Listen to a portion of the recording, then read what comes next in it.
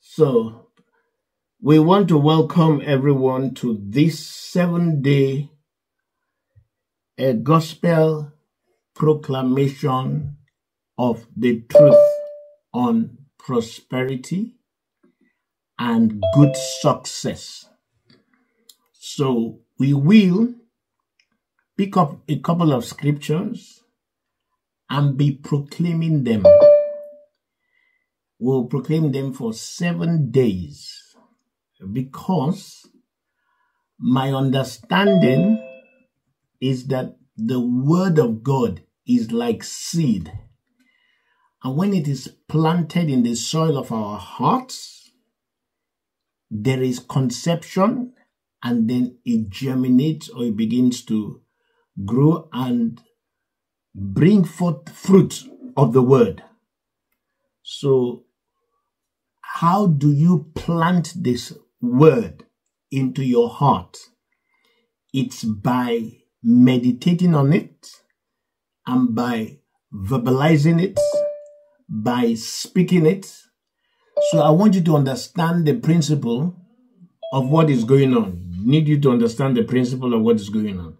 So when we are speaking it, it means that it's part of the process of planting it in your heart.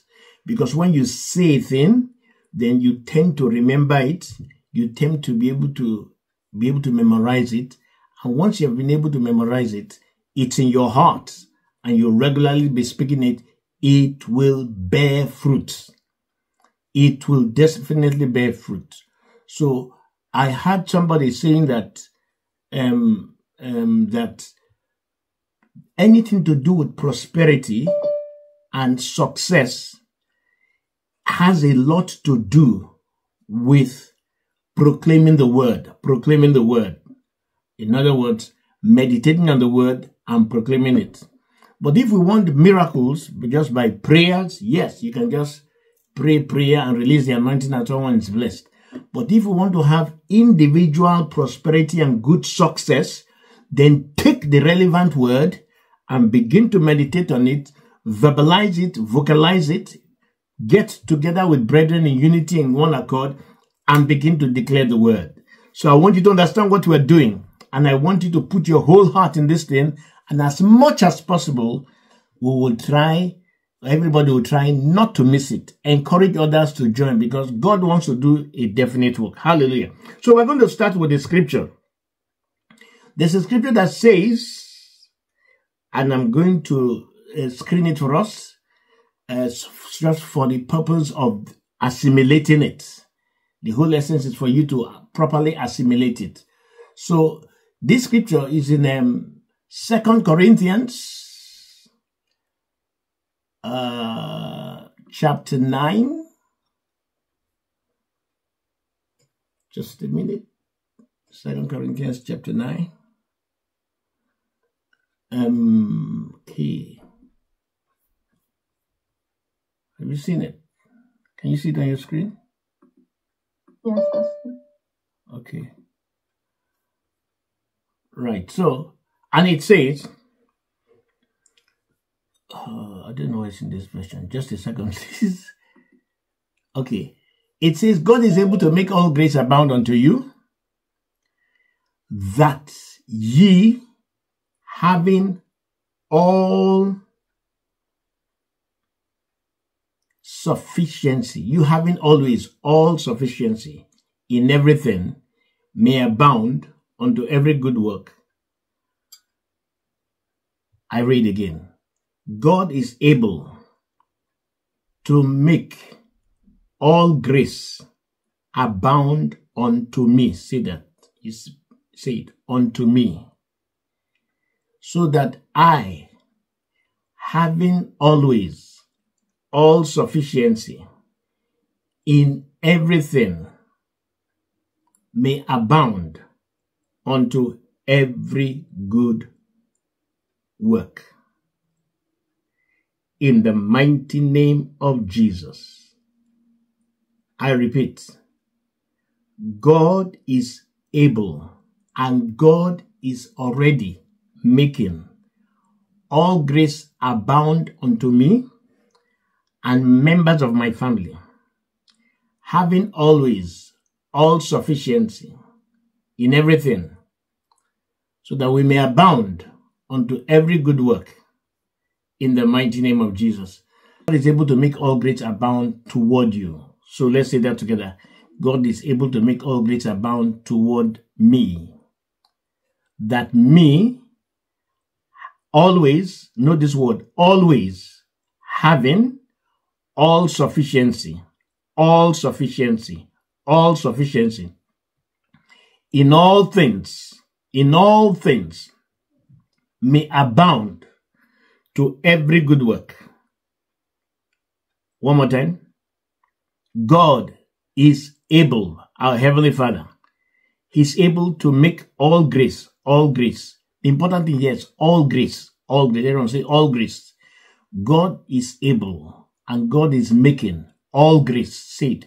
God is making all grace abound toward me. God is making all grace abound towards me. And how is that grace coming? Through Christ? So that as a result of of all grace abounding towards me, I will have always all sufficiency in all things. So that I will have always all sufficiency in all things. As a result, I abound unto every good work in the mighty name of Jesus Christ. NLT says, God will generously provide all you need. Let's say that together. God will generously provide all that we need and all members of our family. Then you will always have everything you need and plenty left over to share with others. God will generously provide all you need, everything you need, and everything that your family needs. God will generously provide for you. And you will always have everything you will always have.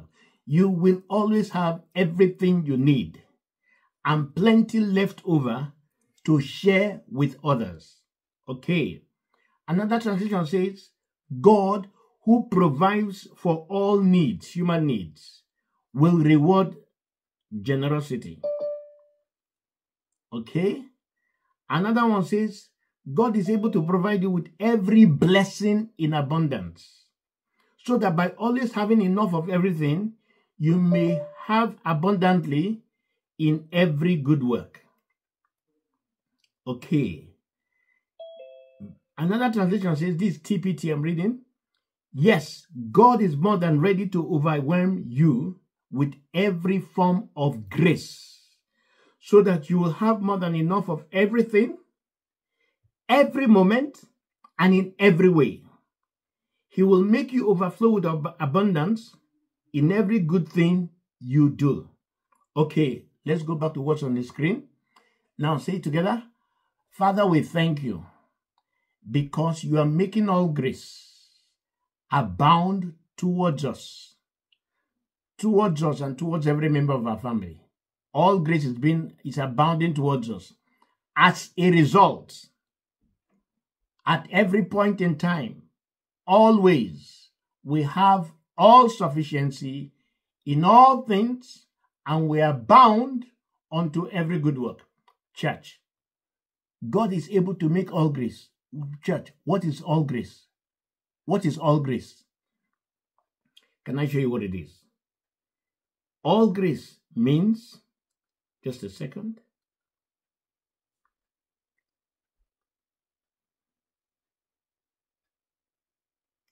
Bakuri basaka takarika turi basaria. Mekuri buturi basara kataya. De kutuguria.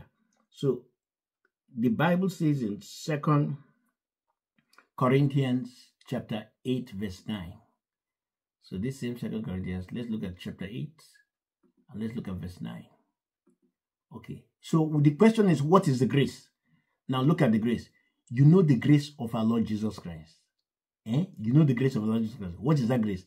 That though he was rich, yet for your sakes he became poor, that ye through his poverty might be rich. This is the grace of Jesus Christ, The grace of Jesus Christ is that you get what you don't deserve because Christ took what you deserved. So the grace of our Lord Jesus Christ is that even though he was rich, yet for my sake and for the sake of every member of my family, as I'm talking, I want you to be saying the same thing. Jesus Christ became poor so that through his poverty, we become rich.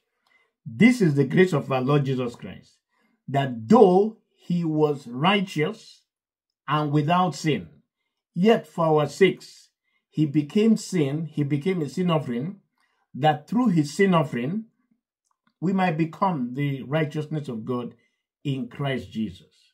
This is the grace of God, that though, of our Lord Jesus Christ, that though he was in the place of glory, but even though he was in the place of glory, for our sakes, he condescended to our estate and he took our shame, so that through his sufferings and his condescension, we might be exalted into the place of glory. Is this making sense? So let's say that together once again. For we know the grace of our Lord Jesus Christ. We know, say it, I know. Every member of my family will come to know the grace of our Lord Jesus Christ. That even though he was rich, yet for our sakes, he became poor. So that through his poverty, we become rich. Now say it. Through the poverty that Christ suffered, we possess riches in great abundance. In the name of Jesus Christ. Okay, let's go back to the original scripture. Okay, Bakuri Basaka Dagarika Turia. God is able. Say that with me. God is able. And I want you to unmute yourself. Let's hear your voice. God is able. God is able. And God is making all grace abound to me, abound to every member of my family, and abound to every member of this platform. He's making all grace abound unto us. By faith, we appropriate all the grace of God. As a result, at every point in time, all of us have all sufficiency in all things, and we abound unto every good work. This is the body of Christ that was given up for us. Jesus Christ took poverty, even though he was rich. Through his poverty, we possess superabundant riches. Okay, let us eat.